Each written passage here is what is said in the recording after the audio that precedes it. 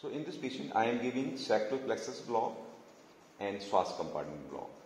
My own technique, I will describe the landmark of my own technique. I have palpated and marked the posterior spine, and I have palpated the top of the iliac crust, and the point of entry for the Psoas compartment is the top of the parabola. This is the parabola here. So put the thumb here and the index at the top of the iliac crust. So in between the top of the parabola, this is the top of this parabola. So here I have marked the circle, and from this point I will block the Psoas compartment. And landmark for the sacral plexus, it is about, I have drawn a line from the outer margin of the posterior spine, and this point is about 3 finger widths below the posterior spine. And from here I will direct the needle down and out, down and out. And here the direction of the needle is about 15 degree medially. Okay, and I will inject about 20-25 ml in each compartment. So now I am taking 30 gauge, this 20 gauge spinal leading here, and I have taken the air in it. So this is the air in it, and from this point I will insert the needle, and the needle, after piercing the needle, I have already infiltrated 1 ml of the solution. So the direction of the needle not straight forward, but this is tip is down and out. And here insert the needle, you will have 2 Gupta feelings.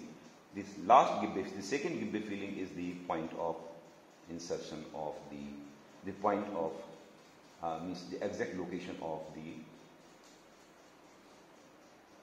So now this is the point here. You can advance a little further, resistance, and further advance, and now it's Gupta. So this is second Gupta feeling. Here you inject 20 ml of the solution after aspiration. So this will block the sacral plexus. So the fluid is clear. Inject here. Rotate the syringe. Inject here. Aspirate and then inject. Again rotate, aspirate and inject. So I have completed nearly the sacral plexus block.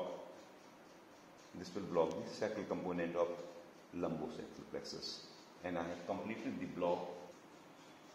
Is the air in 5 ml syringe.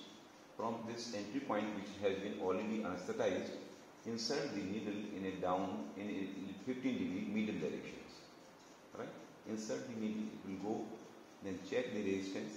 Now the resistance is there. Further move.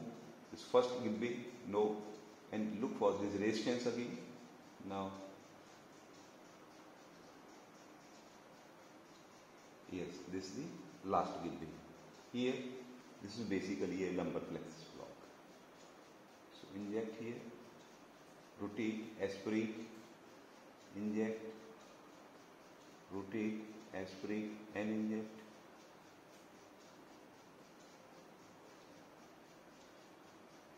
Aspirate and then inject. This is the Psoas compartment block, and if I remove, there will be regurgitation of the fluid, right?